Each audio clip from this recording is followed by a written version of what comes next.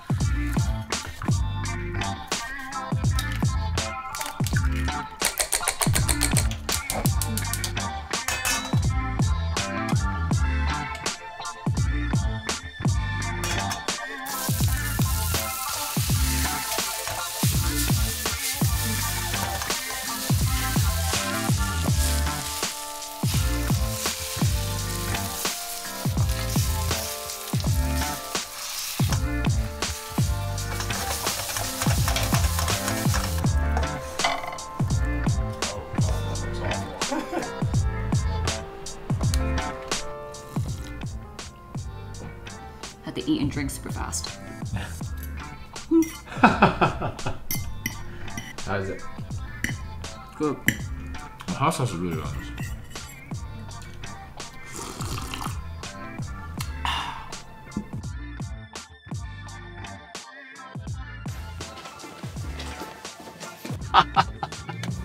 Okay, so we are in a rush today because we are going to volunteer at More Good, which is a local organization that provides meals for those in need. We started doing this twice a month since it's actually run by a friend and we thought it's a good thing to do, and it's just nice to support our friend. So we'll show you what we get up to.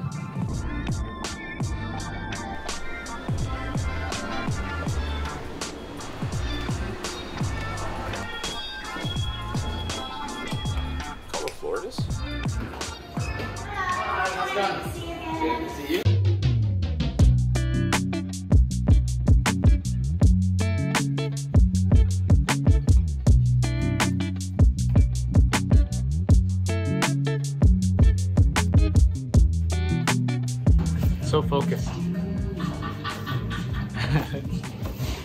Don't chop my finger off. Yeah, dude. So Vanessa's like competitive now.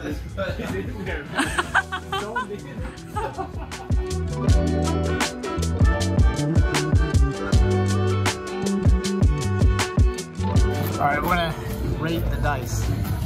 See how good of a job you're doing. Let us know in the comments. 1 to 10. How good is that dice? Making me nervous. That's alright. Fan it out a little. It's a pretty good dice.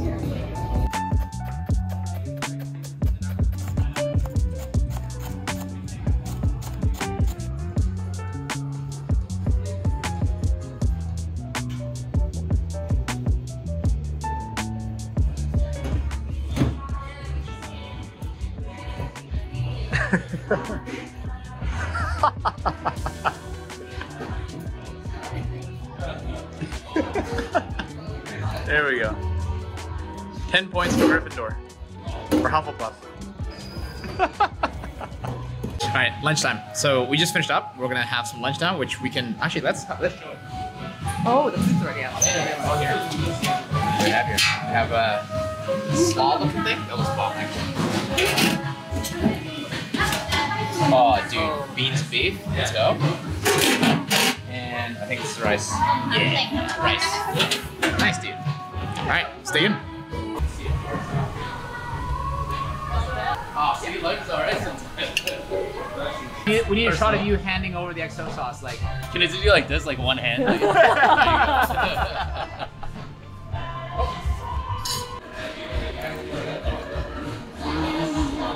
So good. His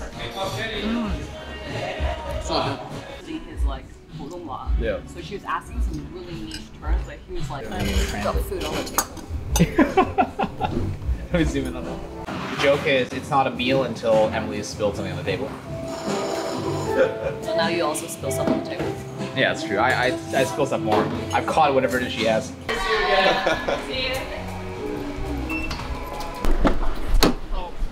Let me know.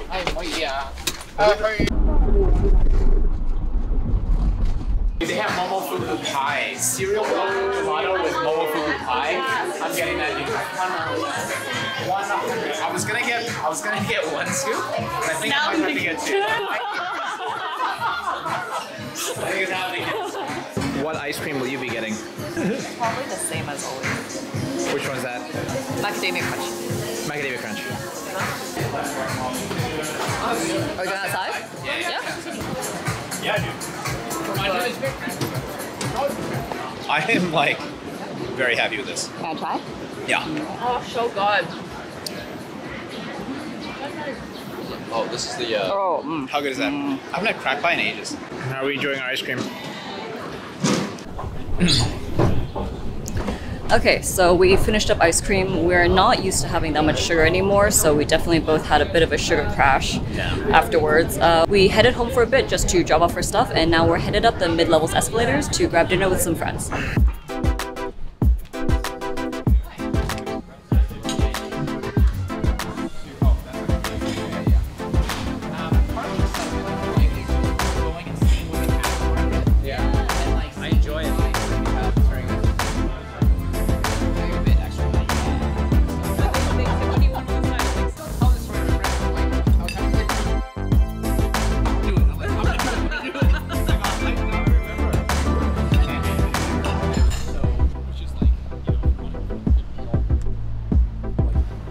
Leftover steak in hand. Alright, just got home. It's been a long day of eating. I actually couldn't finish my steak at dinner, so I brought it back to make something for lunch with tomorrow. And I'm finishing the night off with a glass of Athletic Greens. So this is the only green drink that we both like because it has probiotics and it has a lot of good stuff in it. So generally speaking, if I don't have a lot of vegetables at dinner or just throughout the day, I like to finish off with it just to feel good about myself. So on the weekends, we usually have more social plans, which means our eating is a little bit more random, but given that tomorrow's Monday and it's the start of the week, it's usually a bit more structured, which I'm honestly kind of looking forward to after a day like today. I'm going to go for some tea instead, and one of our favorites lately has been green rooibos, which is great for the evening because it's caffeine free. So I'm going to make myself a cup of this and call it a night.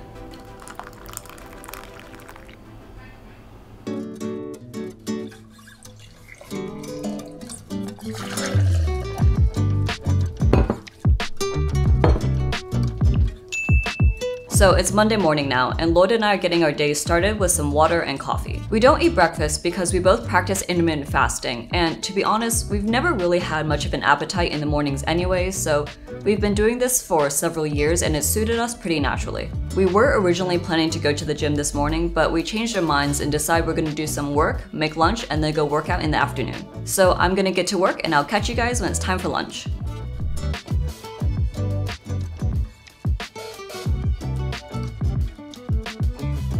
Good? Yeah. Okay. So it's time to make lunch now. We're going to make a little stir fry. We actually made a video on this before where we just kind of take things from our fridge and see what we have and throw it all together for a quick and simple meal.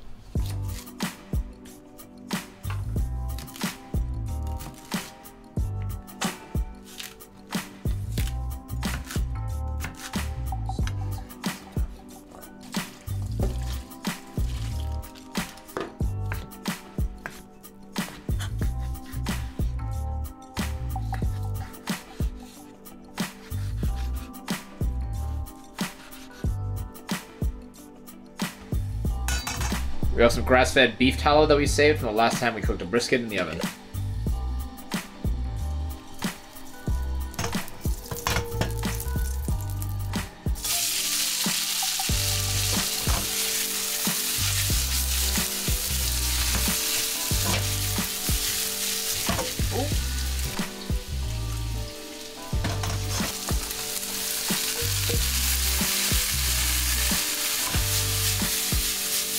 Bit of salt.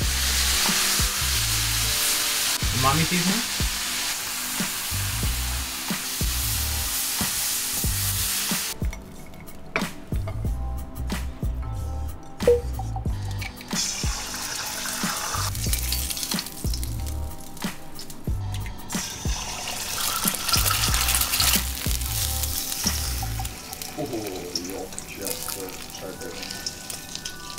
You can do it.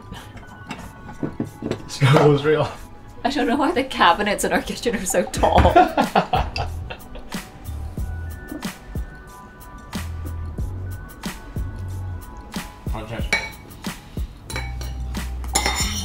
Like it? Mm-hmm. I think it's really good actually.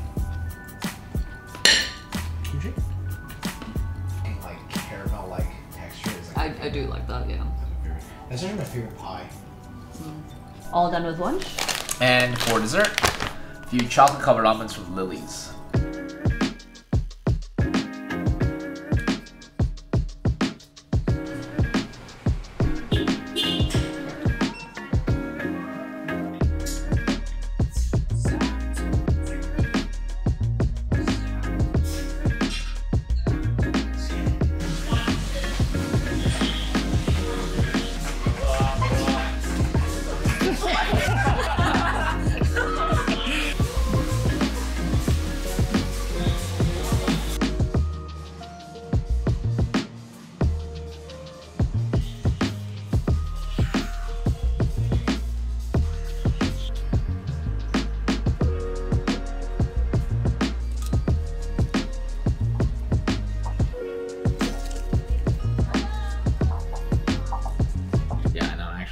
Alright, so we're back from the gym, and we did some grocery shopping while we were out, because we both are craving Chinese food. So tonight I'm going to make some rice and a couple of dishes in the wok. So one of them will be tomato and egg, which is a classic that I grew up with, and the other will be a stir fry with these hot pot slices that we still have in our freezer from our butcher friend, which we'll do with our homemade Sichuan hot pot base, which I'm really looking forward to.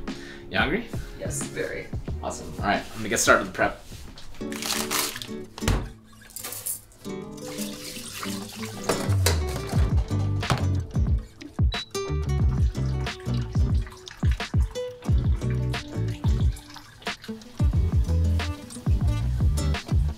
The skin start to split up like that. That's how you know it's good. Yeah. And it just peels off after it like cools off a little bit. See, the skin comes off. It's not actually boiling the fruit inside.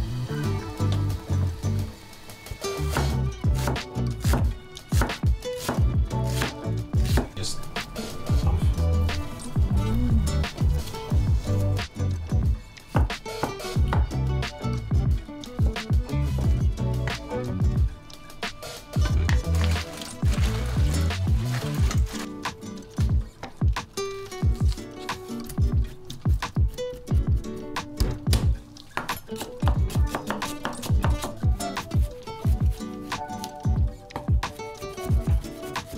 when I first started learning how to chop stuff, I saw that Gordon Ramsay had this tutorial of like the 3 fingers, you know, using that to guide the knife. 3 fingers, 1 in front, 2 behind. And this part of the knuckle is going to guide the knife. I was so slow, so I had to like do it. I was like cutting it as slowly as possible, and then eventually just got to a point where I think after maybe cooking for several months, it just felt very intuitive, and I kind of never gone back. So if you ever see a tutorial from someone who knows what they're talking about and it doesn't seem intuitive at first, stick with it for a bit. This might seem like a comical number of eggs. I'm actually adding 2 more, but we are planning to have some leftovers in the fridge for the next couple days, so that's you'll see. It shrinks in the pan too, it feels like, you know, like it doesn't seem like it's 10 eggs, but it's 10 eggs. So there you go. Prep's all done. Rice has about 10 more minutes left to go. So we're gonna start getting things on the wok and stir frying, and we'll be ready for dinner very soon.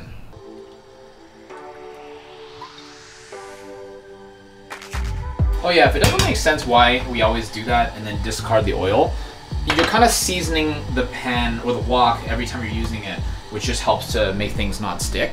So you always put a layer of oil in while it's ripping hot, wait for that to start smoking, move it around a little bit, and then you kind of discard that oil because it's a bit burned, and then you add fresh oil, and then you add all your ingredients in, and it doesn't stick to the wok, which is super nice.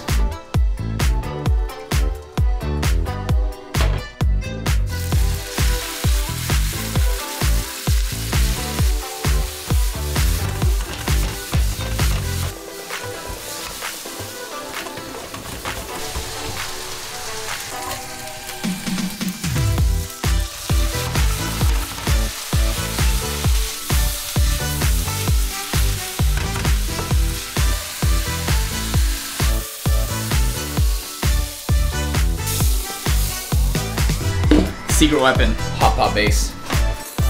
This thing has like 20 spices in it, and it's made entirely with grass-fed beef and lamb tallow. It is the best.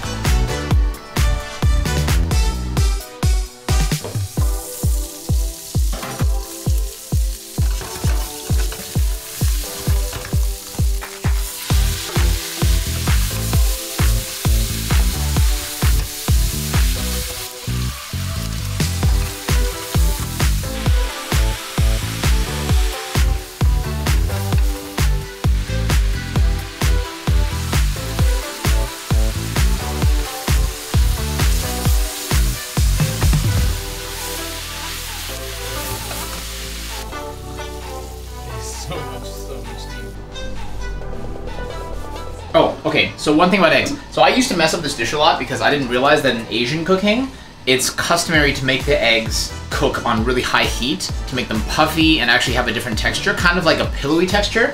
Whereas, you know, I learned how to cook eggs, again, from Gordon Ramsay on YouTube, and I did the French way. And a lot of Chinese and other Asian recipes kind of call for very high heat egg cooking, so just in case you're trying to make an Asian recipe and it doesn't really work out, that might be why. Just FYI.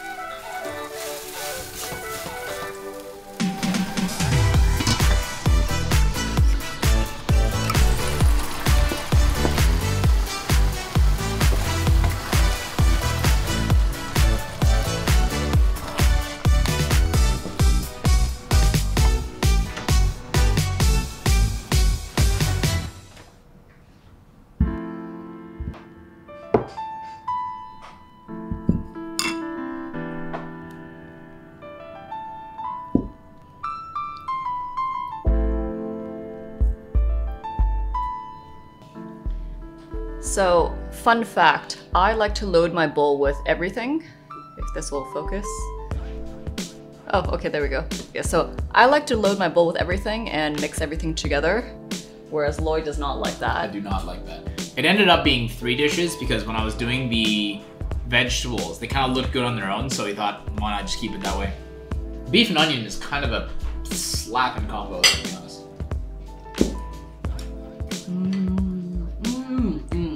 You got this really good this time.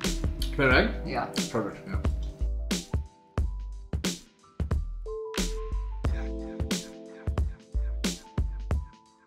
All done with dinner? With leftovers for tomorrow to spare as well. I am pooped. It's, we didn't actually start cooking that late, but whenever we're filming, it always takes a hell of a lot longer. So if you did enjoy the video and enjoy the cooking portion, make sure to leave a like, as always. And yeah, I mean, I'm pretty much done eating for the day. Are you having anything else, or? Nah, I bought some grapes earlier, but I don't think I would have them. Yeah, no, I'm pretty full from that dinner. As always, let us know in the comments if you want to see more of this type of content, and we'll catch you guys in the next one. I think that's it. Yeah, okay.